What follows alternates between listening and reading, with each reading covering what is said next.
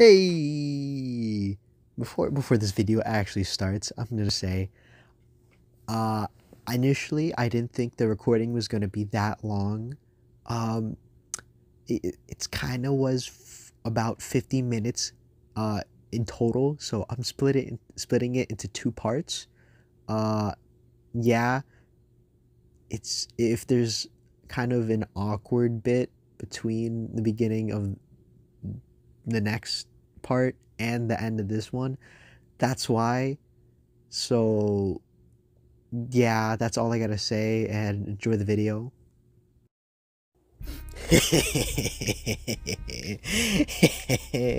It's here, it's time that I actually do this instead of forget.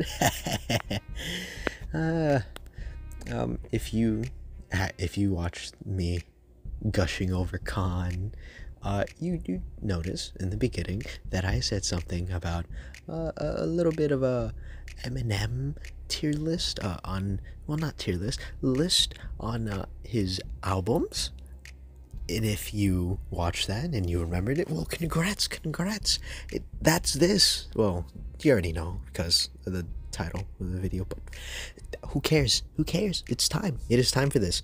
And I'm just gonna put these two things flat out there. Keep in mind, I'm not gonna change my mind. Nothing else is going to change my mind on making these two decisions. And those are, I'm not including Infinite simply because I have not listened to it enough. I'd go listen to it like 50 times right now just to make that statement wrong.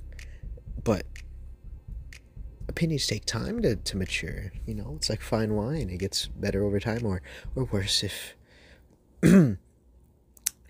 if you think highly of my number 10 slot.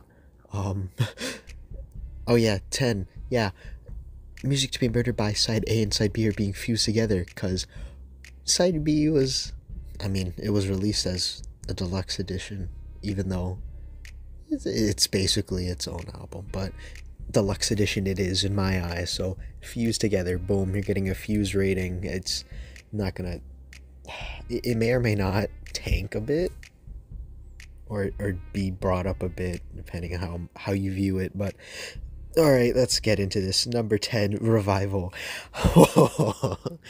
This was actually the first Eminem album that I was a fan of the man, and I was following it a little bit, and like, this little drug thing, drug as in medicine. So this little drug thing, Revival. It's it's starting to link together to Eminem. Interesting. Like the build up in my eyes with that, like, oh, that was cool. That was really cool. And then album dropped. I was stupid. Did not develop any taste in music at that time because I was just given freedom and I was exploring music. And Eminem was the first person I hit up, and that was the case for a couple of years. But it's all better now. It's all better now. But yeah, I really don't care. Album right now, I see it as ass. It is garbage, dog water. It's like, I don't know, 4 songs. I go back. I'll listen. No, not listen. Go back to listen to. I'll just say I can stand them. I can tolerate them when they're on. And a song that I wish I could play a lot more, but over time the chorus has killed me. And yes, at the time I did really enjoy the chorus of it. Was not Framed. No, get that idea out of your head. Offended. I do now share the opinion of others saying it should have been a full-on bar track. Let them go off. No, don't interrupt this. Bam. But I will say a song that I did go back to quite often when I did actually like not listen to anyone else was Framed, because I like that serial killer mindset, theme, concept, and that might be hinting at a certain placement of an album. Who knows? Ha ha ha.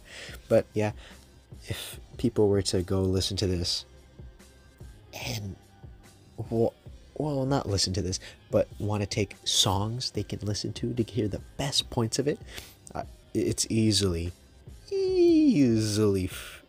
Castle and a Rose. I mean, what else are you gonna pick? It's Revival. It's Pretty Dog Water, and with all that being said, let's move on to number 9. And I learned recently that people actually enjoy this album. Not that there's anything wrong with that. People can have their own opinion, and don't hurt me, please. I'm just saying stuff that was on my mind at the time. Okay. Like I mean, there's some guilty pleasure songs on this, and I every time I hear someone mention it, or I look at Spotify and a song from it pops up, I'm like, oh, it's the guilty pleasure album. Whoa, not really, but yeah. Number 9, Encore. It's this album.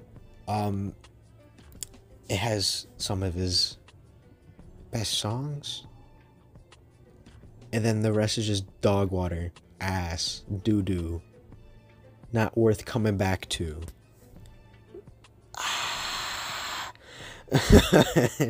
No, they'll see. They'll see. Younger me would have said, "Oh, I enjoy song. Yo, that's some god tier record, god tier."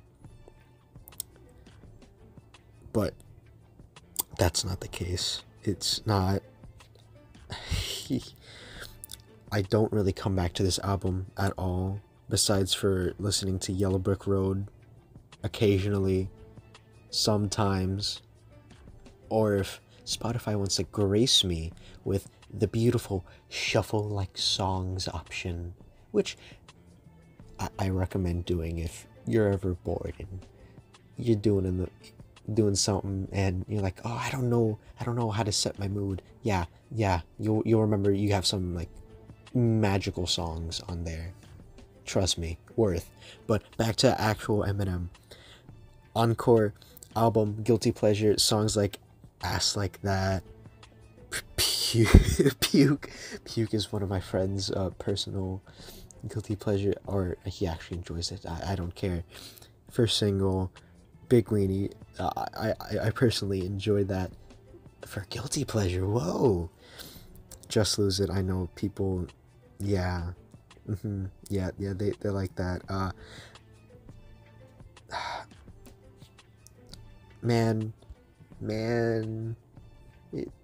it hurts. It hurts to see such good songs on an album where it's paired with songs that do not support the backbone of the damn concept or whatever. It's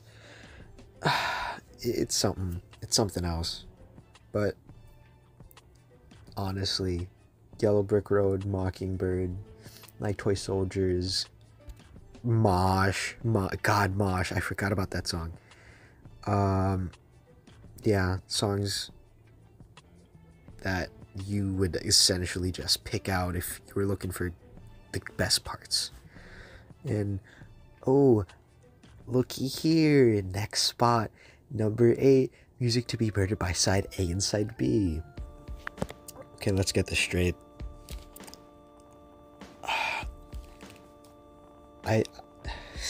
Side A, it was something. It's like the middle of the road Eminem album when it comes to basic, repetitive, not repetitive, basic.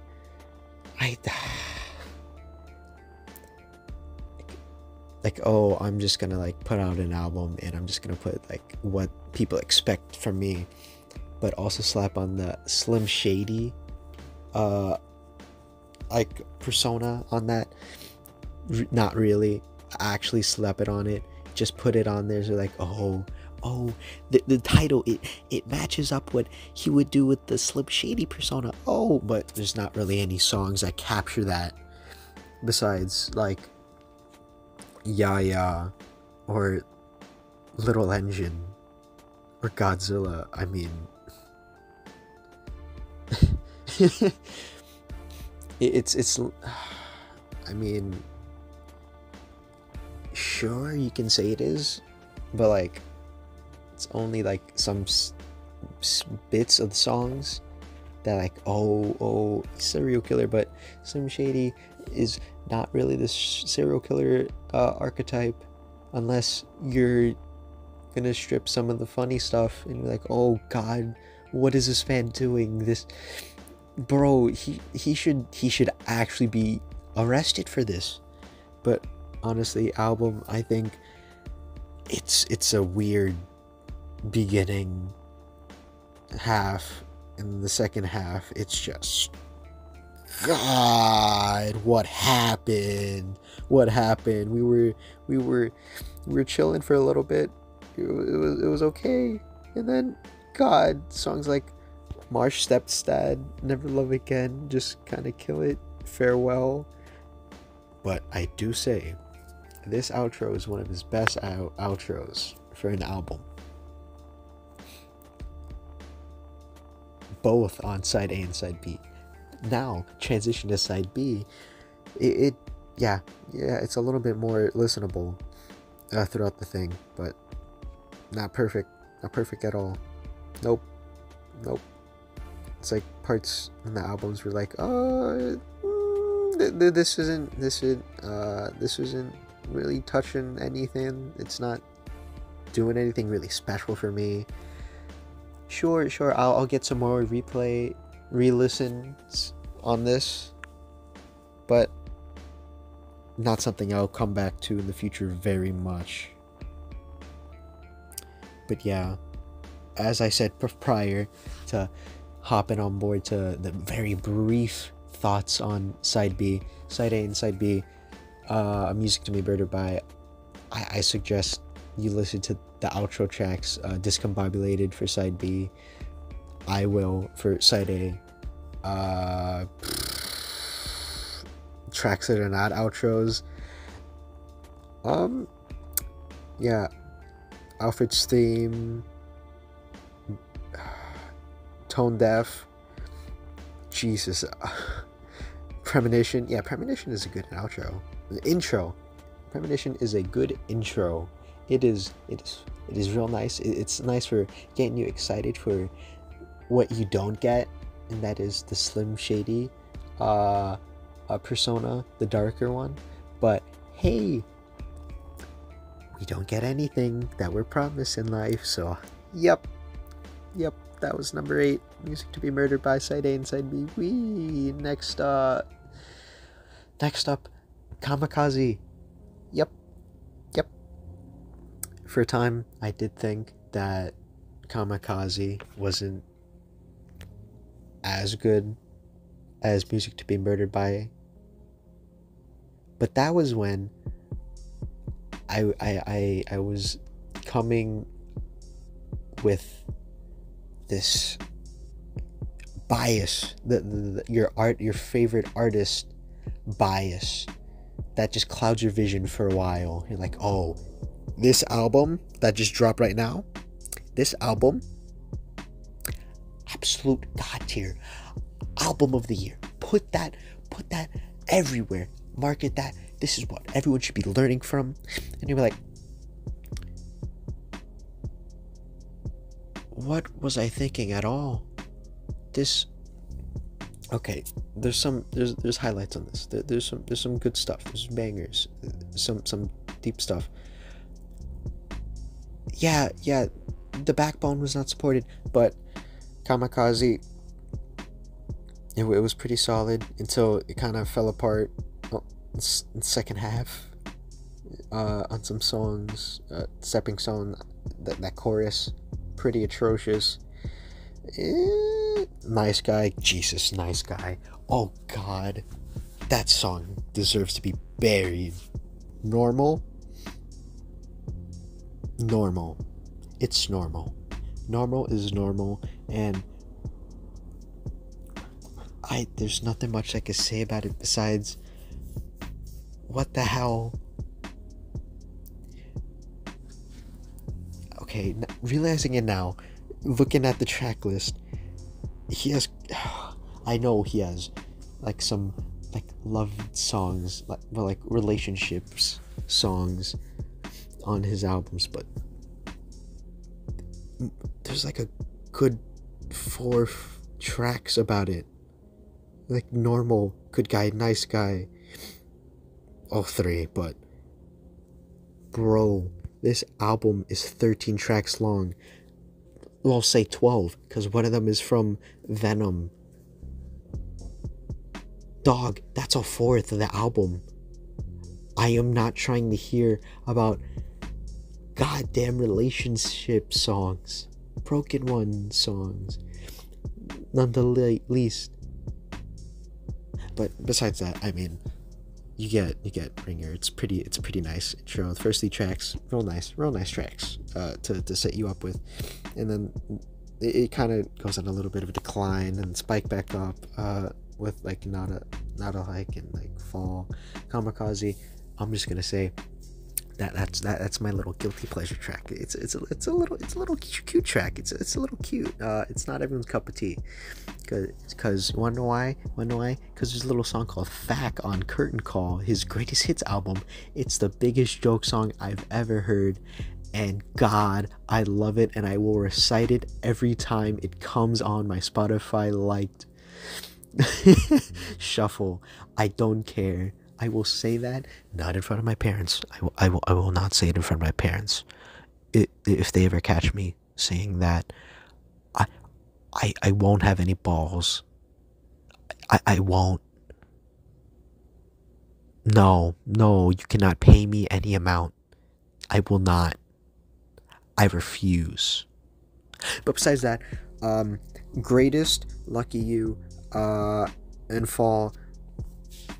Go listen to those songs from the album Kamikaze. Yep, they're real nice, cute songs. Not cute. They're real nice, solid, technical for like greatest, and not alike. Not alike. Lucky You. Yes, Lucky You. You're seeing me mess up quite a bit, because I'm not gonna cut this up. I'm gonna do it raw. Yep. And next, I don't know how people feel about this album. I know there's a little bit of a divide, a little bit of it, but it's leaning on the more positive side. That's Recovery. I am not a very big fan of Recovery, but I will say it is the safest album he could have put out at the time. Why? Because the reception at the time to Relapse was not so good. It was not really good because of one thing: accents. That album had quite a bit of accents, and it kind of dominated it a little bit, just a little bit. But hey, Recovery, what can I say? It's an album. It's pretty safe. It's a pretty safe album to release. The commercial album is what I label it every time. I'm like, oh, I'm gonna get these type of songs that are gonna appeal to this and that. But yeah, I mean, even the love song Spacebound, I do enjoy it. I should not be saying that at all. I enjoy a couple of the love songs, but those are, you know what, take that back. Yeah, Spacebound I do enjoy, and people like that too. But I'm just gonna say this: the intro "Cold Wind Blows," up there, top 3 Eminem intros for albums, up there with like "Kill You" and God, My Name Is. Yeah. Like, just go listen to it. It's worth it. Yeah. And yeah, so the album Recovery, yeah. If Relapse was him saying, him getting better, Recovery, yeah, he's better. He's showing that he's better by showing that he has a new mindset, and he's more open, which if you know Eminem at all, that man does not care. He does not care about you. He's not caring about you in the way he thinks he does. Is what I would have said if we were in 2004. I know people have heard the song "Not Afraid." It's kind of a big song. It got like a billion views on YouTube, if I remember correctly. Yeah, a little bit of a big song. Yeah, you want to look at the chorus real quick? Man says, "I'm going to extend my arms out to you." I'm not, mind you, I'm not reading the lyrics specifically. Yeah, he's extending his arm out to you, saying, "Yeah, come with me. We got this. We will get better. Yeah, we'll get better. Yada yada yada. Dog, we're chilling. I'll take you on this ride. Show you that I'm better." Yeah, it's a real good song. It was on the radio for a reason, not only because it was catchy. It's good. But yeah, Cold Wind Blows, Session 1, Untitled, No Love, really crazy. It's really crazy. One of his best verses. I mean, he does say it in there, but it's not greatest of all time verse, but it's a good verse. Good verse. Yeah. And that's the end of part 1 for my Eminem ranking. I do intend on dropping the second part on Friday, October 1st, to maybe coincide with the dropping of Marshall Mathers LP3, because we're in that state where it's, oh, rumor this, rumor that, and hey, I mean, if it drops, that'll be fun. But yeah, enjoy the rest of your day, night, evening, afternoon, whatever. Yeah, peace.